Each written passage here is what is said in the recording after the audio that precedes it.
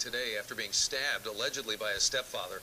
Police say the boy's mother and his younger sister died in the attack. Both were stabbed to death last night at their home in Morning Springs Trail in Oak Cliff. That's where CBS 11's Arzo Dost is live tonight with details on the investigation. Arzo? And Doug, Dallas police tell us Gary Greene was waiting here at this house for his wife. She'd recently filed for divorce. Police say as soon as she walked into this house, she was attacked. And then, so were her kids. Yellow police tape surrounds Lavetta Armstead's one-story brick home. On this day, her distraught sister comes by the house, hoping there was a mistake. Wait a minute, what happened? I just got a phone call. They told me that they were downstairs. The DISD substitute teacher had just gone home Monday night with her 6-year-old daughter, Jasmine Montgomery. She had dropped off her 2 sons at church. Here at home, police say Gary Greene stabbed her and then turned on his stepdaughter. She was a very kind lady and she did not deserve what happened. Greene then went to church to pick up his 9- and 12-year-old stepsons. Back at the house, he stabbed the younger boy in the stomach. His older brother was not hurt. The 2 boys were able to, we believe, talk Mr. Greene out of killing them. The children were not Greene's biologically. Neighbors say he was a devoted father. But you couldn't tell the difference. You couldn't tell if they were or were not. You know, he was a dad to them. He'd have them outside, and the little girl would ride her bicycle, and, you know, he'd be out with them. Now, after Greene left this house, police say he tried to kill himself by overdosing on prescription medication. He then called his mother. She's the one who convinced him to turn himself in. He is charged with capital murder. In Dallas, Arzo Dost, CBS 11 News. That's a big guy. Yep. All right. So, introductions, of course. Now I've got to get my mom saying that I carefully and lovingly create in between seasons. She says saying. I say joke. Mother joke. Anyway, my name is Sherry. I'm this Mom. Is Outline of a Murder. And Mom knows that there are more plastic flamingos in America than real ones. That's a really wrong one to say. No, Are it's you not. saying I'm old? No, I'm saying that you're knowledgeable. About flamingos? Yes. Thank you, Sherry. I had no idea that there were more plastic Is that flamingos. true? Yeah. There's more plastic than real ones? You're breaking up my whole persona I'm that I just sorry. created for you. I just said you know that. Yeah, I did know that. Oh. Yeah. Yes. Okay. Wow. Yeah. Yeah. You know, I did consider getting some, I'm going to tell you the truth. This summer, I was going to get some put in the backyard. Anyway, this case will be one of the most disturbing. And I want to warn anyone with kids that you probably do not want them in the room. And it is the case of Lavetta Armstead, which is a local case for you, a 32-year-old mother of 3. So the news person looked familiar. Did the case look familiar? Did you remember that? Mm-mm. Okay. Children, though, are the worst. Yeah, and that's They're why all it's just bad. me and you. Yeah, they're all bad, but children are just For some, it so can be really innocent. hard to do cases on, kiddos. Yeah. And so this right here is Lavetta, with Jerome, Jarrett, and Jasmine. And she was a teacher and had been raising her children as a single mom before she met Gary Greene. Here's a picture of her with little Jasmine, her only daughter. And let me see. And So here cute. is a picture of her and Greene. when they met. I don't know if that's when they met or if they were already living just together. saying, he looks angry. Doesn't he? Yeah. I was going to ask He you does. if He you looks angry. noticed anything on his picture, because to me, he looks like an angry Yeah, man. look at his mouth. Yeah. Tight. His Yep. eyes. Yep. And look at her smiling. Yeah, she was a really, really positive, happy person. And he, though, was a convicted felon. He had a violent history, especially against women. And he also had a history of some mental health issues. But all of that was hidden under his outward charm. So she didn't know any of that. No, she had no idea. Oh. Yeah. And Lavetta was like a woman that everybody said radiated positivity. And Jerome said that his mother always inspired him to follow his dreams and goals, which leads me to the first tip, I guess you could say, is don't allow being positive, kind, and a loving person to blind you to the evil that you might be around, that might be lurking in other people. You know, I've heard people I know at work that know somebody, that there's things you can do now to look people up. Yes. Especially if you're doing dating or really anything. Yeah. You can look them up now and see And a see little if bit there's of any background and stuff. Sometimes I think that's dangerous too. On the other side, if you're stalked or abused, you're trying to hide. You know, People it's can good find and you. bad. Yeah. Yeah, it is. I don't think that if anyone has, like someone that's stalking them, I don't think their information should be anywhere on I agree. the internet at all. Like there should be like a block or something that they can put up to protect them. I agree. Now, Lavetta, she was a very positive person and well-liked, but she was also a strong woman. And she handled her business if needed. And, you had to be that if you had 3 kiddos. You did. So let's see, there's a picture of her with them. And then I thought I had another one. I guess I don't, of her with her little kiddos. But they're just so cute. And this is a house that they lived in. It's a nice house for a single mother. Yeah. She did good for herself, provide well for her children. I'm not sure where Lavetta and Greene met. They might have, and I'm also not sure if they were married at the time that photo right there was taken where he looks angry. But they, I believe, dated 1 to 2 years before they got married in 2009. But again, I couldn't find exact dates. See, so you can meet somebody, get married in a week, meet someone, get 1 to married in 2 2 years years. later. I mean, you don't know. And it wasn't long after their marriage that things started going down south. In fact, the court used 3 letters to prove premeditation and motive. One of the letters was written by Lavetta and verified by people who knew her on notebook paper, where she asked Greene to move out of their home. And she also wrote, "I know you love me and I love you, but it's time we part."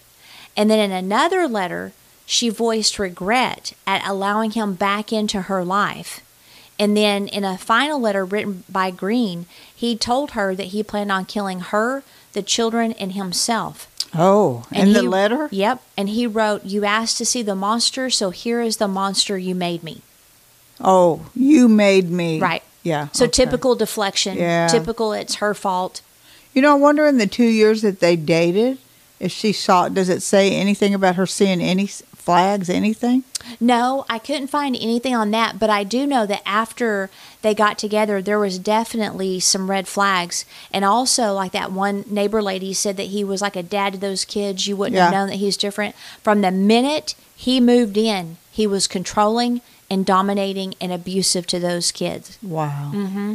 And I think she saw it. But yeah, I wanted to, put that in there. The monster you've made me. The guy was a monster way before. Mm-hmm. In fact, I saw him in an interview. I don't know if it was Signs of a Psychopath or Mind of a Killer, where this lady would go and interview capital punished, criminals. And he was one of them. And he just blamed her, and he's not a monster, and he's not this, and blah, blah. But he has a history of being all of those things. Most abusers, though, they do blame the Everybody spouse, else. the girlfriend, everyone else, your friends, your mom. And they weren't married too long at this point either, because she wanted it annulled. Oh. And I think there's like a time limit, isn't there, on when you so. can annul? Yeah. And so, like most probably abusers, he had a really good artist thing going on. He was advertising that he was a great husband, but he was actually evil. And unfortunately, she didn't find out until it was too late. The little things you said about his mother, though, I mean, it sounded like she was a good mother. I mean, Oh, normal she was mother a great mother. In fact, to him. from the overall story, it seemed like what she was doing is she wanted to get her kids away from him. Wow. Yeah, so she definitely, but she was there long enough, or with him long enough, where the kids saw some things, which I'll get into. No, I meant his mother. Oh, I don't. Tell him to follow his dreams. Was there any kind of abuse in his life? Do you know? That wasn't Gary Greene. That was her kid. Oh, Yeah. her kid. Yeah, her kid. Follow her dreams. Okay, Mhm. okay. Yeah. I misunderstood. Now, he also wrote in the letter that there will be 5 lives taken today, me being the 5th. And so I wanted to point out, like, again, you made me this way is a deflection. It's a lack of responsibility. I mean, in other words, it's kind of like, well, I wouldn't hit you if you wouldn't make me so angry. Right. You hear that stuff. And he finished off the final letter with this, which would really make Elena mad because she hates that. That God bless thing when you're such a poop bird. Right. I pray that the Lord allows my soul to burn in heaven. If not, I will burn in hell forever. Now, that's pretty stupid, actually. Yeah, it is. So you're going to go murder an entire family, but you're hoping that after you get done and you kill yourself, that maybe God will let you in heaven. If not, it's okay. I'll just burn in hell anyway. So why even write that? That is the dumbest thing. Wonder if it was for a little sympathy. I think so. And she was a Christian woman, and her little boys were at Bible study that night. They were at church. And so I think that it was just one of those manipulative tactics. So he wrote it and said, today, 5 people are going to die. Yep. And the letter was covered in blood and found on her bed. I wonder why she went home. Well, we'll get into that. Okay. But the Okay. letter was found on the bed, and it had to be typed in order to be read in court because of all the blood on it. Oh. And I don't know if his handwriting played a part as well, but here's one of the pictures of the letters. Okay. Now, I'm not sure of the sequence of events 100%. So I'm going to do my best, but it sounds like things were fairly normal at first. But then once they married, Greene exhibited some type of behavior that made her regret marrying him. JT, the oldest son and child that I was telling you about that said he took immediate dominance, Right. he would use fear, and he abused them physically and mentally. Oh. So JT said their house went from being like a positive, loving environment, lots of joy, to fear-based really, really quick. Oh. So he just came in and ruined everything. And so, again, not long after, she wanted to separate and then annul the marriage. Some accounts suggest that in between those times, she allowed Gary back into the house, and then she regretted, doing that. But eventually, she put her phone down, and she was like, I want out of this, and I want you out, and she wanted to go ahead and annul it. Now, the day of the murder, so in spite of all this, so in spite of seeing these abusive, in spite of the boys not being happy, the day of the murder, he persuaded Lavetta, I'm afraid it's Levita, and I'm saying it wrong, and I feel like I'm disrespecting her. But anyway, she let him spend the day at the house.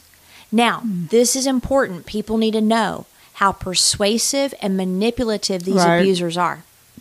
Right, and plus she was a Christian, right? And a pretty, devout. So maybe she had sympathy for him, or who knows what he used. He They're could have just said, I want you to pray. I want to see. persuasive, They though. are. They And lie. they're relentless, and they'll tell you what you want to hear. And so I'm afraid that may be what happened. And so people need to understand that abusers, number one, don't switch overnight. No. Number two, if they're trying to persuade you or manipulate you to let them back in, or whatever, go out to dinner with them or go to a bar with them, just say no. And try to be careful and get your plan like we've discussed in episode 3. Especially a letter that says 5 people are going to die today. Well, I don't know if she had that yet. I don't know where the letter came in. Regardless of that, though, even when you have a letter like that, in a normal person's mind, you just don't think that's possible. It's just a threat, scare tactic. You know what I mean? Yeah, no, I don't. If you're I would not take it like that, I serious. would take it very serious. But like that, drug. I mean, because it's so out of the realm of possibility that you would think someone would do that. Yeah. But Yeah. they will. They will. And she actually had evidence that he would, which we'll get into. Oh. Okay, so before he attacked her, I don't know if they had gotten into an argument. I'm assuming they did, but he might have just methodically and coldly started killing her. I don't know for sure what was happening before the attack, but it was so violent, the knife that he used to stab her broke off. And so he went and got another knife. Oh, my gosh. She was stabbed 30 times. The medical examiner also testified that her body showed signs of asphyxia with a bruise on the side of her neck that could have been made by fingers. She had petechiae in her eye surfaces and a hemorrhage around the cartilage in her larynx. So he was obviously trying to strangle her to death, and it didn't work. And so he decided to stab her. The cause of death was the stab wounds as a whole, because not any individual wound would have killed her, so it was all of them together. Oh, and that's she horrible. probably bled out. And she was found in her bedroom. So this is the bathroom. And before he went after her, he tied up little Jasmine. And Jasmine was like, "You better stop, boy." Like, she was sassy. Oh. She's like, "Stop, boy." And Lavetta was trying to save her daughter's life. So she grabbed, that's why you see the toilet lid broken. Right. She grabbed the toilet lid and tank lid and tried to hit him with it. And she also managed to get her own knife, and she stabbed him in the shoulder. But his wounds were superficial. So she fought like a strong woman, and she Save fought her like a daughter. mother that was trying to save her that's kids. terrible. And but anyway, Jasmine witnessed her mother's violent death. Oh, he's a big guy, too. He's real big. So she was like, the bed was, right here. Her head was at like the side of the bed. Right. And then she was laying, it almost looked like she was laying on her side, right? Like when you would walk into the bedroom door, you would see her immediately. And then the bathroom was off to the left. And so anyway, after, or he said that later when he was caught, he said that he backed up from her when she stabbed him, but it wasn't enough to get him to quit. Wow. Okay, so then he gets done killing her, and after that he killed Lavetta, or after he killed her, he grabbed Jasmine, filled the bathtub with water, and drowned her. Oh, The medical examiner testified that Jasmine's ankles and wrists were bound with duct tape, and there was adhesive residue on her left cheek, implying that he taped her mouth shut as well. There was a hemorrhage to the top of her skull, and she also had petechiae in the eyelids overlying the thymus and the lower neck as well, the lining of the lungs, and the epiglottis. There were also small scrapes and tears on her lower left lip, and then there was a small hemorrhage of deep muscle on the right side of her neck and on the back of the left shoulder muscles. Her lungs showed signs of pulmonary edema from a lack of oxygen, and she also had a pink frothy substance around her nose and mouth, suggesting that she was drowned. And then a telephone cord had been wrapped around her ankles and tied in a knot. do you think she was strangled, too? I'm wondering if he tried to strangle her. Her death was definitely asphyxiation, and just the drowning. So she drowned, but it wasn't instantaneous. So she suffered. How horrific. And he later told the cops it was so bad that he had to look away. Oh, jerk. Yeah. But it gets weirder. So, And he had two I've already counted where he could have stopped. oh, absolutely. Going to get another knife. Absolutely. I mean, looking away. Oh, yeah, are you no. kidding me? He was determined to kill her. He was going to kill her, and he was going to kill the entire family. But the detective that was talking about the case was in tears because, it's bad enough the mom, was killed, but he said what the little girl saw, and knowing like she was helpless to save her mom, she was helpless to stop the situation, and she knew she was next. Yeah, but the thing is, why they kill the children? Because usually they kill the children so the mom will suffer. But he killed the mother first, And he knew he was going to get caught and he was going to kill himself, so why not let the children go? They don't think that way, though. They don't have any mercy. They Well, don't have yeah, any that's conscience. true. They're gonna destroy the person and anybody tied to that person in the moment. So hers was a brutal death, a painful death. She suffered a lot before, and she suffered during. Oh. And they found her body outside of the tub. Oh. Yeah. And Why did he take her outside the tub, I wonder? Don't know. And at first they couldn't figure out what happened to her because she didn't have any signs of trauma yet. You know, a lot of the signs will show up later. Right. And but in spite of how bad what he's already done was, he's not done. Oh. So he took a shower in the same bathroom that, according to police, was a bloody mess. Oh, my Lord. He got dressed, picked up the two boys, 9 and 12, from church. And I'd like to read from Jerome, the oldest, his testimony from a habeas corpus petition that the Poop Bird filed regarding his sentence. So he said, in addition to viewing petitioner's videotape confession, the jury heard the testimony of Jarrett and Jerome Armstead. Jerome, who again is the oldest brother, testified that on the evening of the murders, petitioner entered the church dressed in a black dress shirt, black slacks, and black dress shoes and waited for them. Petitioner, or Greene, told them their mother was out clubbing with her friend and that their sister was staying with their grandmother. Jerome noticed nothing unusual about his behavior. When they arrived at home, Greene informed them that he had spoken with their mother and she did not want to take them to their grandmother's home. Greene told Jerome to take a shower or bath, and Jerome went to take a bath, and Jarrett went to their bedroom. While in the bathtub, Jerome heard Jarrett screaming, "Help, he's trying to kill me." Jerome got out of the tub, grabbed his clothes. Greene entered the bathroom holding the screaming Jarrett by the collar. Jerome jumped back into the tub. Petitioner threw Jarrett on the toilet and said, "Give me some reasons why I shouldn't kill y'all." Oh, my gosh. So Jarrett, the youngest, said, "We're too young to die." Greene then stabbed him and told him to shut up. He then tried to stab Jerome but missed. Greene then said, "Come on, I got to show y'all something." Holding a knife to Jarrett's neck, Greene said he would not kill them and led them to their mother's room, where he unlocked the mother's bedroom door and opened it. Oh, my gosh. When they saw their mother lying on the floor not breathing, both boys fell to their knees crying. The boys glanced in the bathroom and saw their sister's body lying against the tub with her hands duct taped behind her back and blood all over the bathroom. Their sister did not appear to be breathing. Greene told Jarrett to get him some clothes and instructed Jerome to get some pills on the dresser.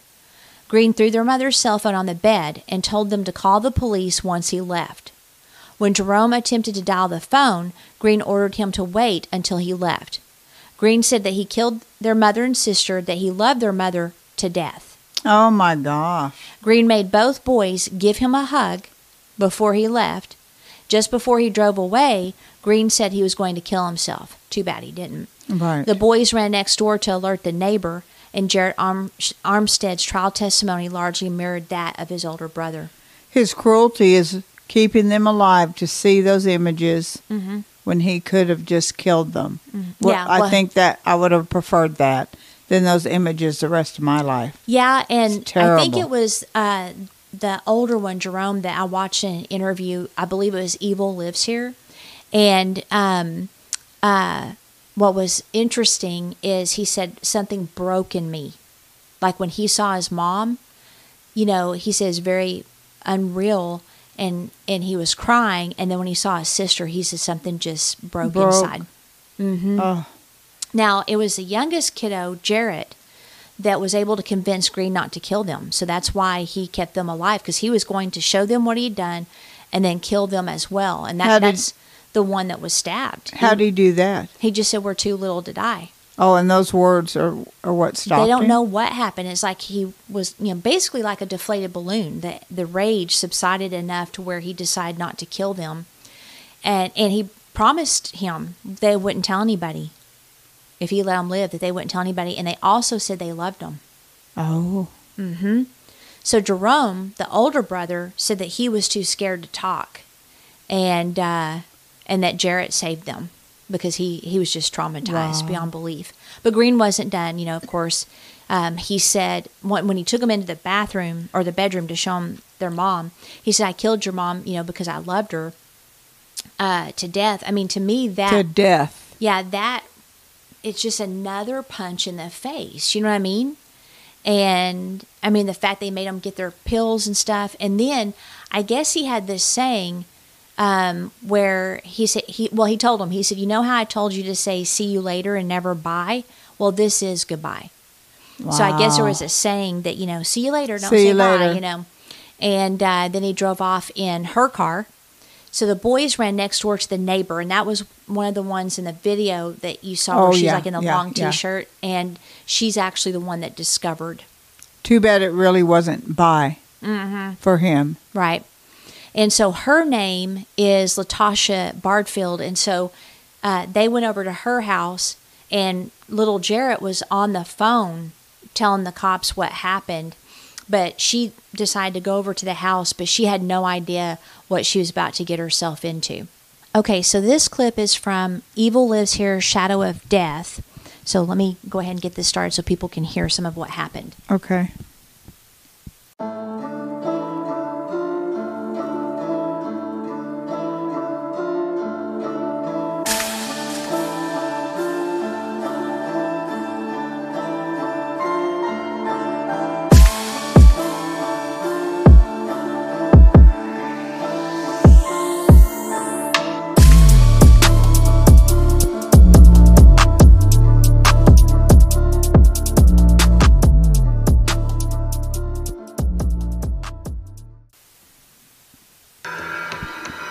I think my mom did defend us against Gary to the best of her ability, but it just kept escalating, and I think it was because my mom started to get more and more fearful of him.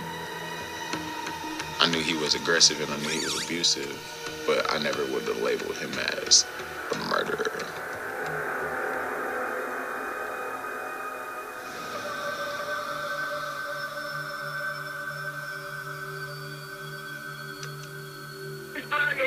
It's blood everywhere. My name is Tasha. Can you please come out of the house? The cops have called the kids already. They're coming. Yes, ma'am. Yes, ma'am. Oh, Bradfield, sorry. You're at 4844. Are you inside your house now? Yes, ma'am. Lavina! I didn't even realize I called after her. Oh, that gives me goosebumps. Yeah.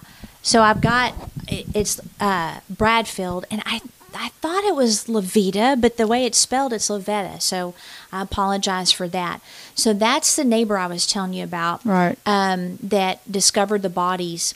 And JT said that, like he shut down when he saw everything that was happening. And it's obvious from her, like, I didn't even know I called out her name, so that's just the trauma that she was in. I think because your brain just doesn't comprehend. No, you don't No, expect. yeah. Who knows what you say? Yeah. Or do. Yeah, absolutely. Okay, so here's another clip I want to play. Our mom was laying on the floor with blood all around her, all on her dresser, all on her shirt and all on her shoes. And our sister, her little sister, had her arms taped behind her back, and there was blood all around the bathroom, and there was nothing we could do about it. I haven't heard that since the night I said it. Oh, you can tell that's still emotional. Yeah. Oh. So detectives arrive at the scene, and one was, now his name's funny, Detective Quirk. Cork? Quirk. Quirk. Yeah. So Quirk. So he said that there was blood everywhere. They saw that Levita had been stabbed, but they didn't see any stab wounds or signs of trauma on Jasmine. But like he said, there, and you saw in the crime scene photos, her body was like facing the tub, like she was lying on her side, right next to it. They also found the letters on the bed that pinned intent ahead of time, and that's how they were able to get him on capital murder. And Quirk said that's very unusual. What, the letters? That they'd write letters? Mm-hmm. Well, he thought he was going to kill himself. Yeah, but usually they don't write a letter No, saying they ahead don't. of time. I mean, they No. may threaten you verbally and things like Right. that, but to write an entire letter, which was several pages, was interesting. Why would he write a letter? I mean, because I have no idea. you know, if you get caught, that's going to be used against you. Well, and like you said, he was going to commit suicide, but Right, he's a coward right. like most abusers Yeah, are. And they so are. now Greene's family literally walked Greene into the police station the next day. Really? And kudos for them. Oh. The laundry should have done that with their son. Yeah. So they walked him straight to the front desk. And in the interview, he said that normally the man is in control, but she was always trying to control me. Of course, it's her fault, right? As they always do. But the man is in control. Wow. Okay, so you can kind of get an idea of how he thinks. He was very calm, but you could see the anger in the photo when they were together. You could see it in that interview I watched of him on that show, plus in the interviews with the cops. Even in his mugshots, he looks mad. I believe personally that the note that Levita wrote him that she was leaving threw him into a rage, and he knew pretty much that she was done. That was it. Was that the first time she told him to leave? I don't think so, but I think they can gauge if it's final. Like, Or maybe I'm done. Maybe he had rage in him all along. Mm-hmm. And the letters. Oh, he did. Yeah. Yeah, and- because he would abuse the kids and her. So even if there wouldn't have been a letter, he would have killed her, I think. Oh, Even if she wouldn't have written to him a letter. Oh, yeah. Yeah. Yeah, once he knew she was serious and she was not going to be with him, I think that's when he decided to kill her and the kids. Oh, so little Jared is brave. He is a he's brave very little guy. brave. Both those young men are. Oh, absolutely. Yeah. Now, I looked up Greene's prior record. He was convicted in 1989 in Dallas County for possession of cocaine. He got 4 years probation. He later confessed to his probation officer that of selling crack cocaine to see if he could get away with it. He also said that he committed the armed robbery of a grocery store where he had once worked as an act of revenge for being let go. Oh, wow. It's never his fault, I'm sure. In 1990, he was sentenced to 20 years for aggravated robbery with a deadly weapon. This charge was for stabbing his high school girlfriend and robbery. Oh, my God. Yeah, and she had to be hospitalized for a week. Stabbing her. So he had a history. He has a history, as well as the fact that he robbed a store for revenge. So he's a very vindictive person. Yeah. But he would have, anything anyone would have done, even if it was his fault, he would blame Oh, absolutely. Always. And in that one interview of the death row inmates, his eyes were cold. They were absolutely cold. There was no compassion. There was no nothing. It was all about him. But there was nothing in him that had any spark of kindness. I wonder if he had friends or anything. Someone that knew him and might have said something to her or could have. Right. I think that needs to be done. I do too. I know people don't want to get involved, but I had an individual where she, had an ex-husband that was about to get married to this lady, and they knew each other. And I said, "Should you warn her?"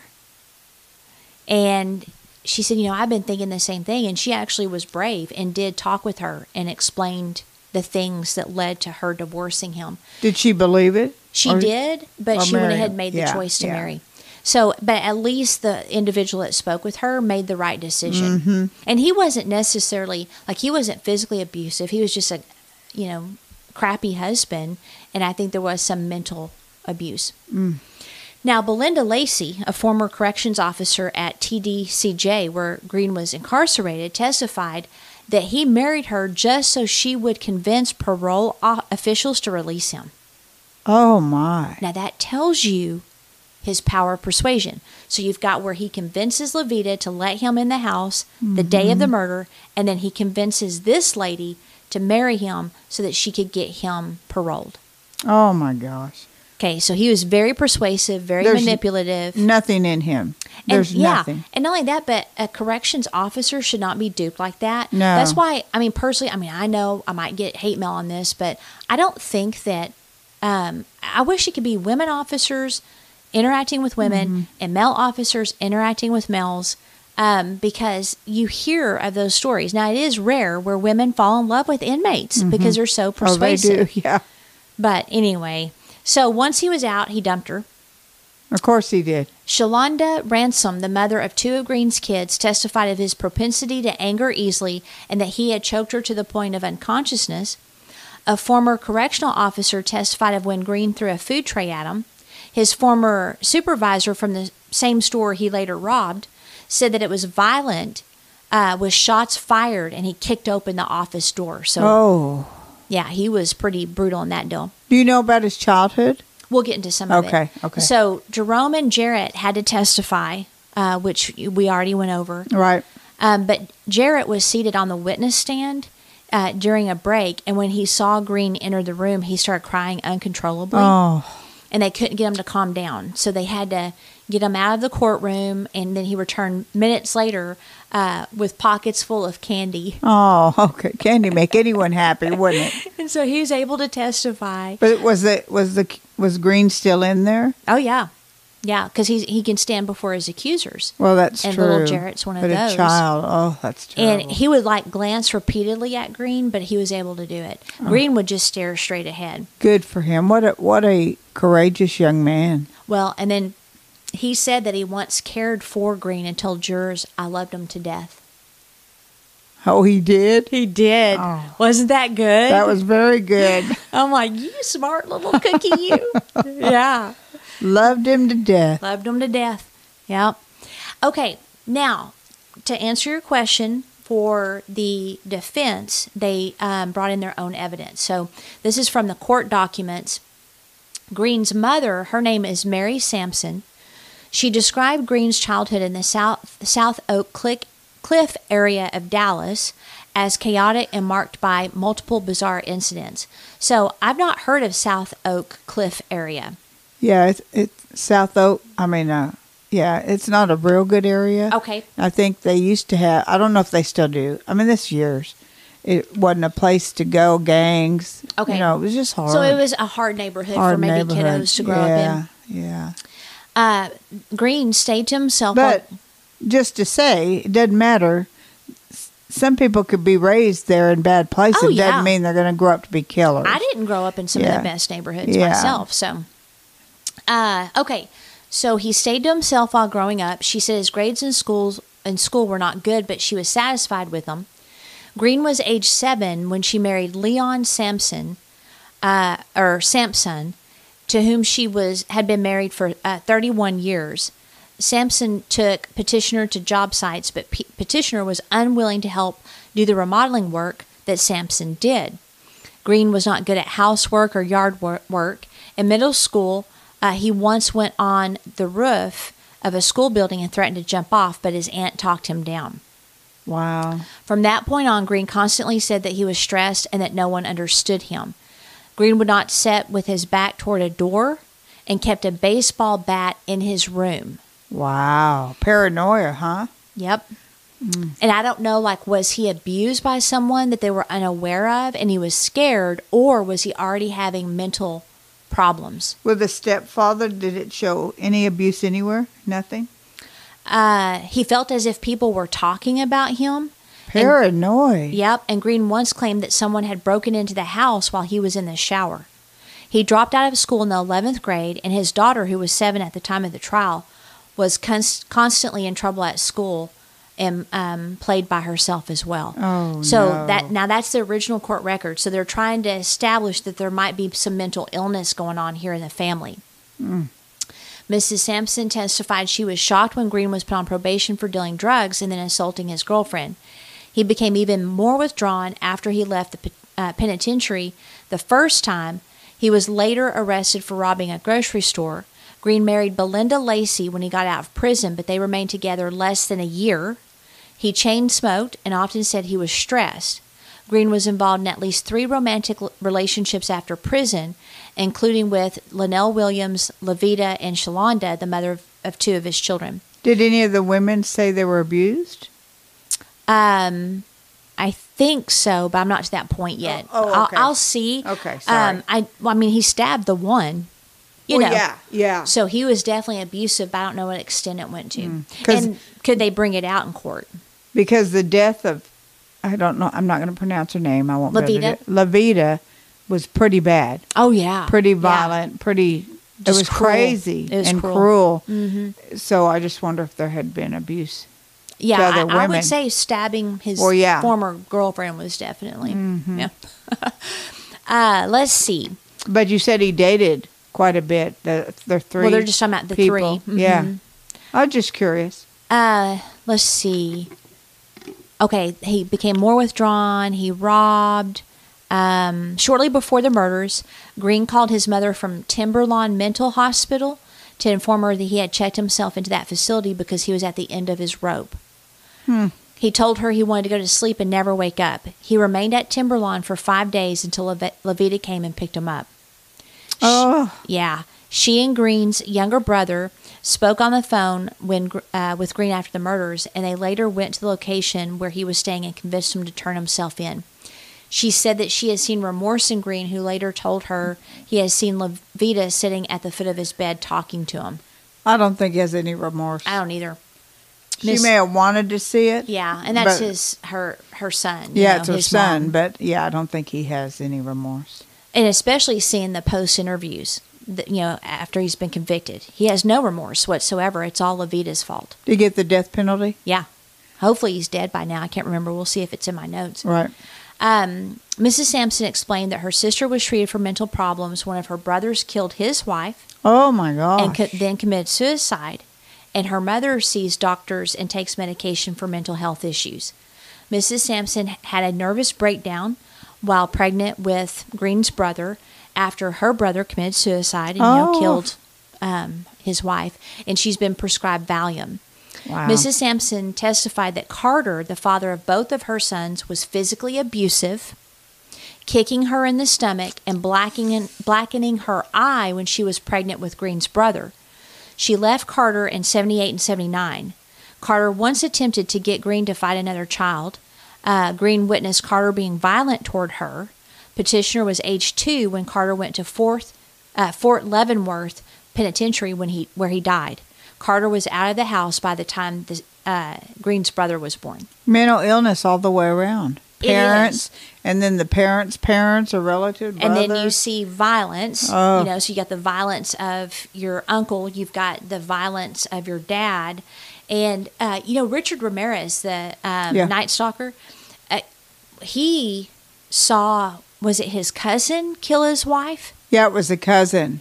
And instead of being, he was freaked out about it, but that was one of the things that shaped his thought processes. Yeah, he stayed with the cousin a lot, and the cousin maybe didn't know it, but he was, showing him ways and things to do to. And photos. Yeah, photos. photos. He would, was he in Vietnam or something? And he would show him dead bodies. Something, yeah. And so he was exposed to that. I am pretty much on the side that it's both nature versus nurture. Yeah. And that, you can have definite situations where you've got something is wrong with someone, and that's the one that you show stuff to like that, or they witness a violent act, and then they end up being killers. It's like shaping them to be a killer or a better killer. To a degree. Because they can still choose to say no. I think he was born evil. In my opinion. He might Ramirez. have been. Well, and they have that show Evil Lives Here. That's what they do. Yeah. They go back even to the childhood where the parents were scared of them and they didn't, there was something wrong, and they would have rage. And they think they have actually found some genes, murder genes. Yeah, but they have discovered that the part of the brain that controls impulse and emotion is underdeveloped or inactive. Really? It's very inactive. So it's in the front area.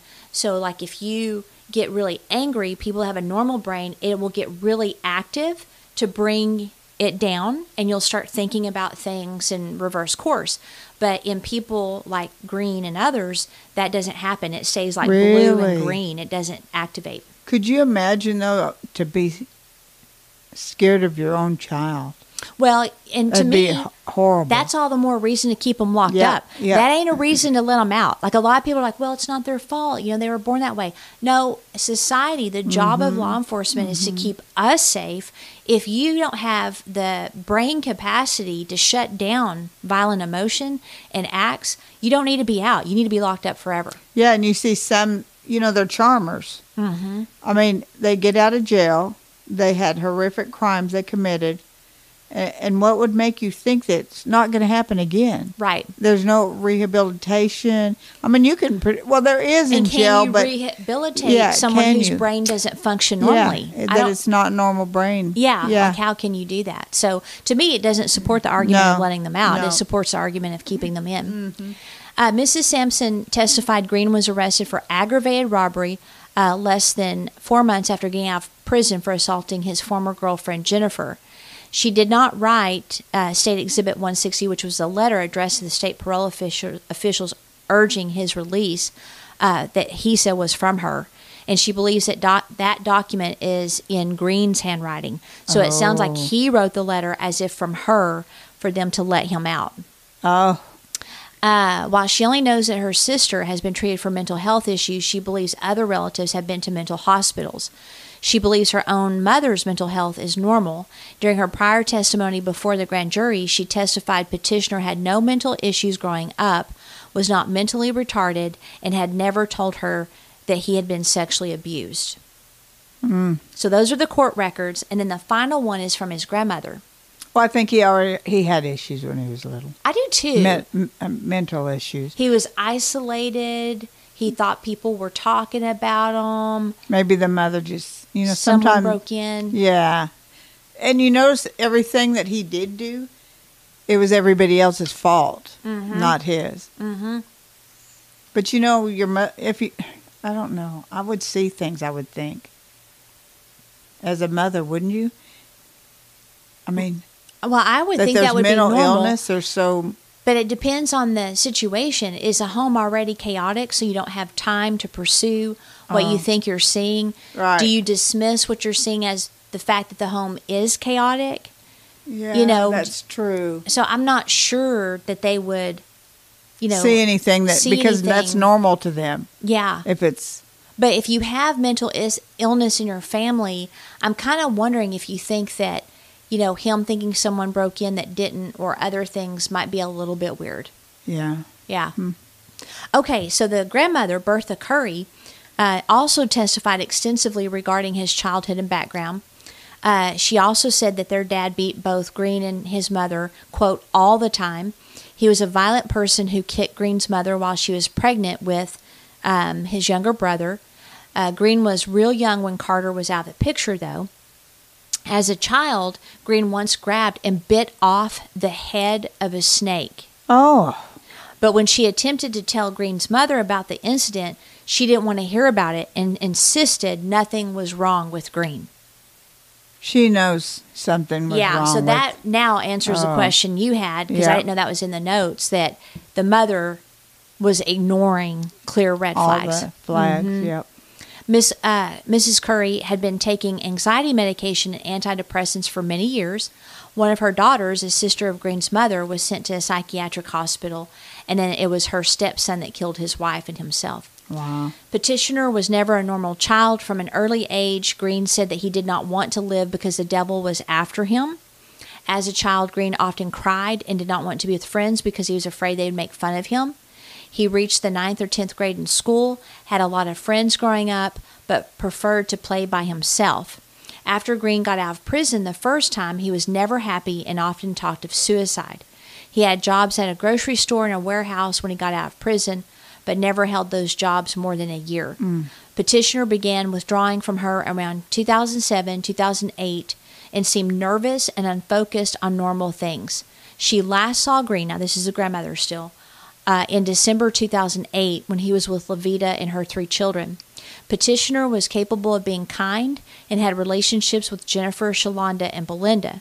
Mrs. Curry believes Greene's crimes do not reflect his true personality. Oh, she doesn't? What? How could she not? That is his whole personality. I don't get that at all. Wow. Yep. Making excuses for him, maybe? I think people get duped when they see people that are as jacked, nice, and kind. Yeah, but he was messed up his whole life. Yeah, but and again, that's why I was telling you last night. Remember that one that put the axe in the back of the head of his mother? Oh, yeah. Even in prison, his face with tats, his neck with tats, he was very personable. Yeah. He was immediately likable, Mm-hmm. and everybody liked him when he was a kid. And so that was one of the signs I was telling you that I felt he was a psychopath.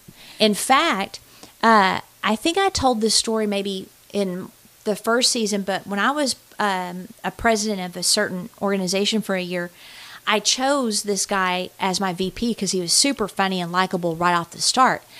But I immediately began to wonder if he was a psychopath because he was so charming, so likable. And that to me is a clue. Right. And so I'm kind of studying them, for the 9 months we were part of this organization.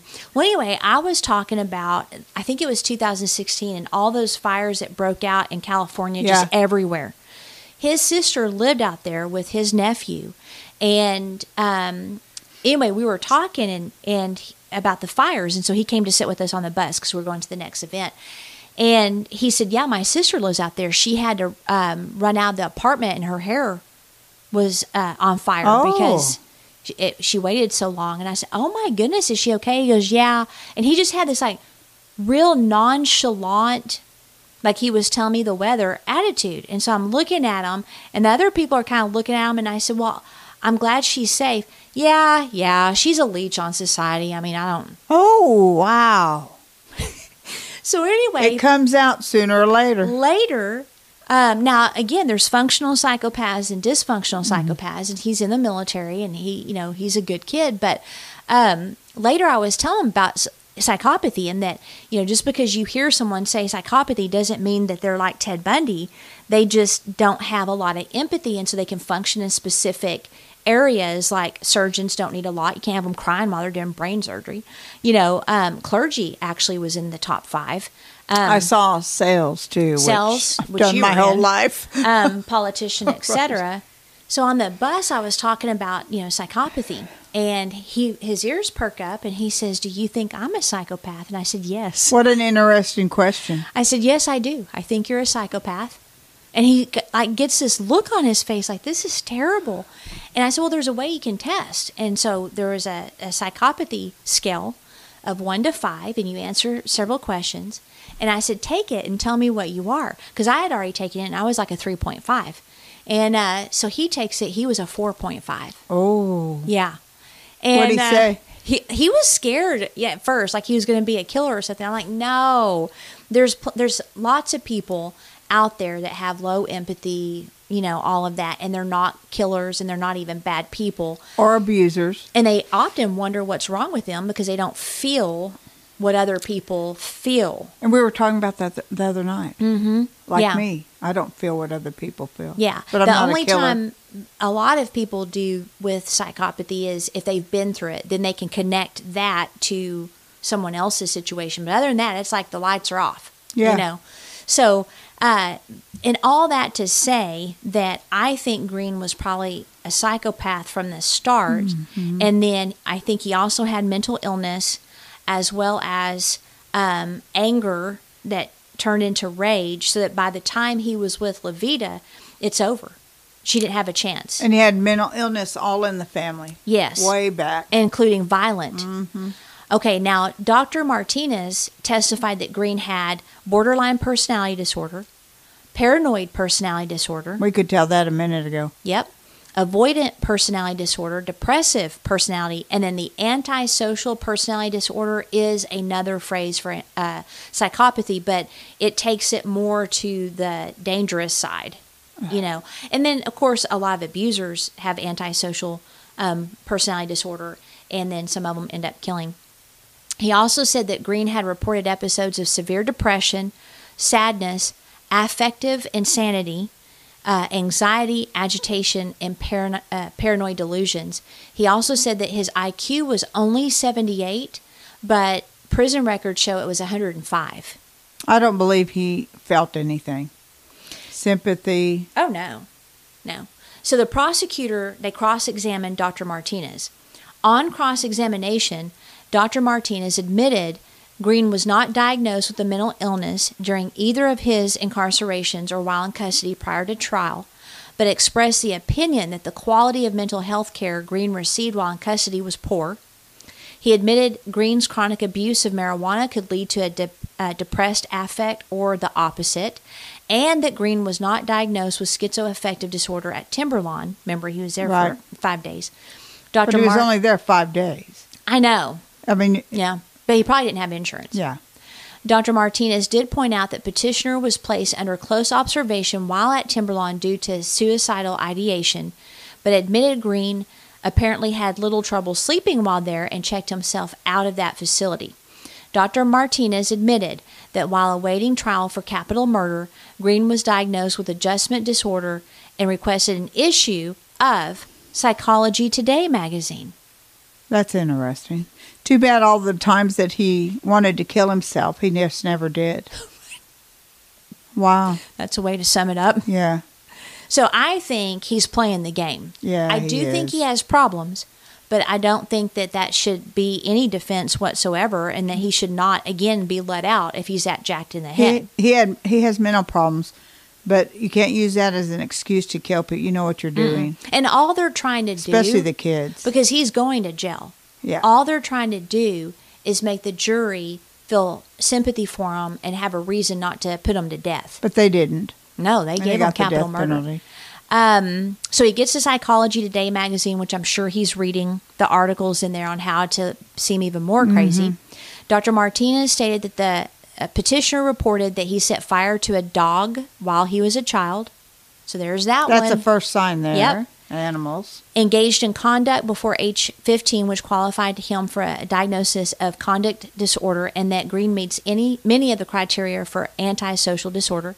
Dr. Martinez did not discuss Greene's capital offense with him, did not review the video recording of petitioner's confession, and could not express any opinion regarding whether petitioner's capital offense was related to schizoaffective disorder. Dr. Martinez explained the term comorbidity. That means a person can have both a mental illness and a personality disorder.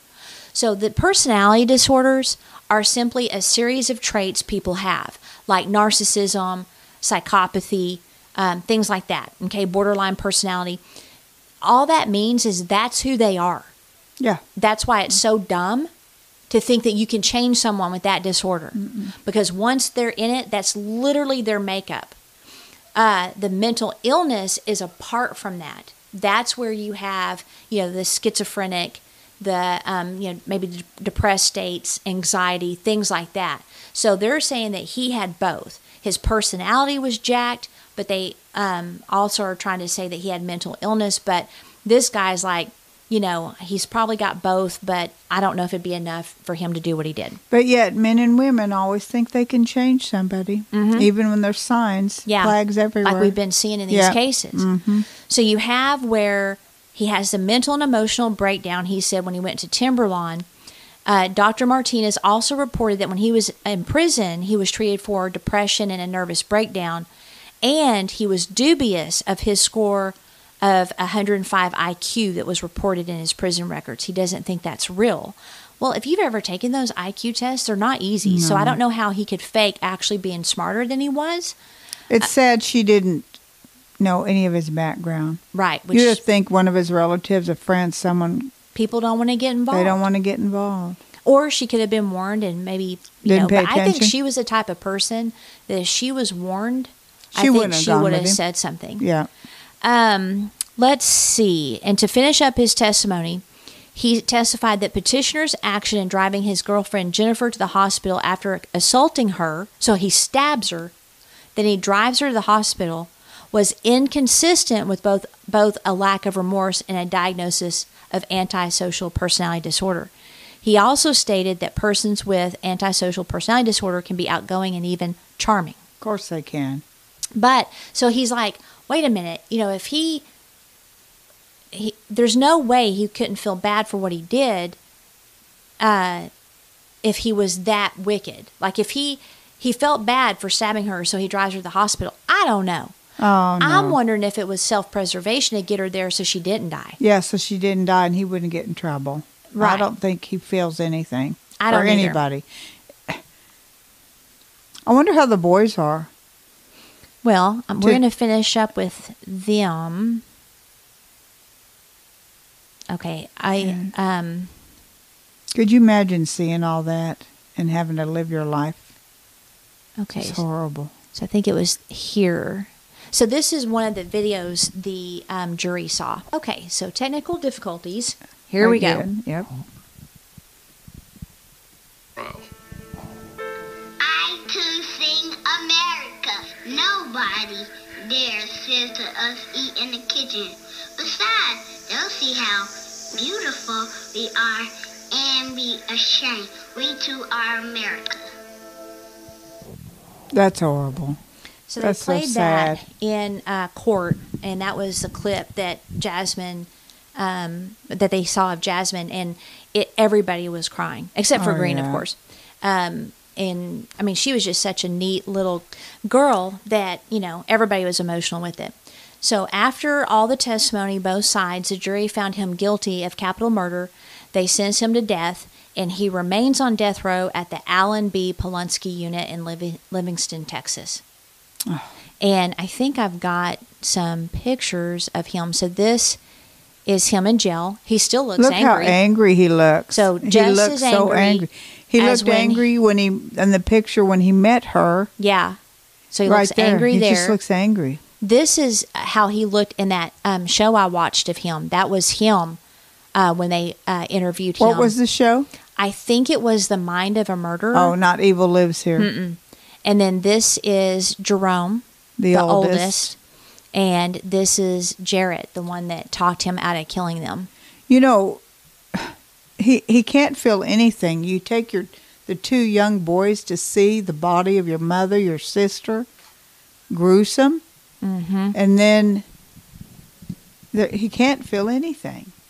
Well, and JT, you know, said that he never saw this coming. Like you heard in that one clip, he said, I knew he was bad. I didn't ever think he was a killer.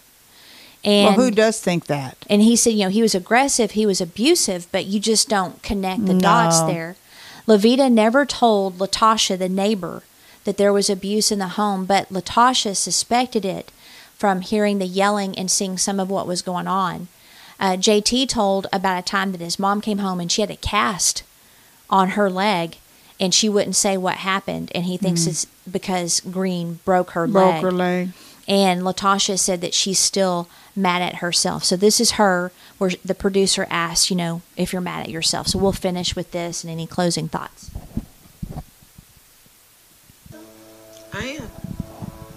I know what the abuse looks like, and I know how you hide the abuse. You tell everyone that there's nothing going on. I just knew how I was looking inside of Levita's house. I knew there was abuse going on there, but I would not call 911.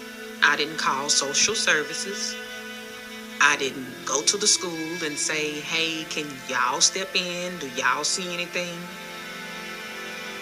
No, it's like I played a part in the cover-up because I didn't want to see the family torn apart. To me, it makes me feel like I failed them. I told both of them I was sorry. Because knowing what I know, seeing what I saw, in my mind, I'm saying I'm putting them first by keeping them together, when in actuality, I did them the most harm by not saying anything.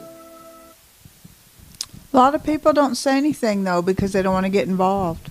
And they don't think it'll escalate to a murder. And when she said that she didn't want to tear a family apart, I heard that as a kid. Because there were, you know, like in a lot of the neighborhoods we lived in, you know, they weren't, you know, the best. Some were really good, but it just depended. And you would like know that there was abuse going on, or you would hear, you know, people discussing knowing abuse was going on in a family, but they didn't want to tear apart the family. And when she said that, I think that epitomizes some of what people feel and what explosion it will call if you turn that in. But you need to report. And if the person that you report, that family unit, unfortunately, we found case after case of Child Protective Services that don't actually do anything with the family. But at least you did something. But also, I think the other side of it is you've got to know that if you get involved, you just might need safety measures in your own life just as much as the people that you abused. And so it's count the cost and know that you might be a target. And that's what we had to do when we were trying to help that lady get away. And sure enough, he threatened me. He slit the tires of another girl that was helping her. He burned their house down. And she still went back with him. But she still went back. I feel that the only reason he didn't mess with me is because he was scared of Mike. And Mike went over and told him, you better cut this stuff out. And he did. But anyway, so to me, there's a cost. And I wouldn't fault anyone for being afraid that if they get involved, they might become a target. But personally, I can't sit around and watch someone get abused, and I was willing to take that risk. People, I think, too, are more apt to do it now. Because in the 70s, 60s, 80s, nobody wanted to get involved. And now it's open, it's right in the front. Yep. And more people are getting involved than they used to. And I hope it continues. And mental abuse even is just as bad sometimes as physical abuse. And know that, your brain, its only job is to keep you alive. And so it will throw up excuse after excuse after excuse for why you shouldn't get involved or why you shouldn't get out. All of those things because your brain hates change. And it's like, no, we don't need to rock the boat, but you need to rock the boat. And organizations need to be changed. Child services, for instance. A lot of children have died because they're overworked. I've heard that a zillion times. Hire more people. Yeah. And, they didn't seem unhappy or abused when I was there. Yeah. I mean, a lot has to be done. Well, still a lot of work. And I think, one thing that I would want to say as well is that the thing is that it needs to be hard to take someone's kids away. It does. It needs to be hard. But do a little bit of digging if at all possible. But you're right. They're so overloaded and so overworked, it may seem impossible at times. And more training. To spot it. It's just, even the intelligent women that we've talked about have been fooled by abuse. Well, like that kid that had, that he was abusive and the mother locked him in the room. And remember, they thought that he was being abused. What did I say? When he covered his eyes, I instantly knew he was lying. Oh, yeah. Why don't these people know that? They should be trained in those things. When you were talking about how charming that guy was last night on the show we watched, I actually found myself feeling sorry for him. And then I thought, no. No, he put an axe in the back of his mother's head. Yeah. Yeah. And calmly. I didn't believe he did it at first when we were watching because he was so... personable. Yeah, he's personable. Intelligent. And he seemed honest and all along. And then the complete change when he comes out of interviewed in the prison. Covered in tattoos everywhere. And and like you said, I didn't notice he had that tear on his tattoo. Which meant he killed. Because he killed his mother. And he was a gangbanger. You could tell by his language. You could tell. It doesn't take a lot to educate yourself. No. Speaking of education, do you remember our saying? Yes. But you want to tell them you have on your site for abuse again? Well, we've told them 3 times in this episode. You did? Well, you've mentioned it twice, and I've mentioned it. But yes, there's resources for people. Military. OutlineOfAMurder.com or OutlineOfAMurderPodcast.com. I do know. Yes. Be safe. Hang on. Be strong? No. Mine is... No. Okay. No. Be Smart. Smart. It is smart. It was on the tip of my... It's always been smart for 3 years. It's on the tip of my tongue. What's yours? Be rude. And don't be a victim. You're fired. I remember the rude part because, you know, I can be rude.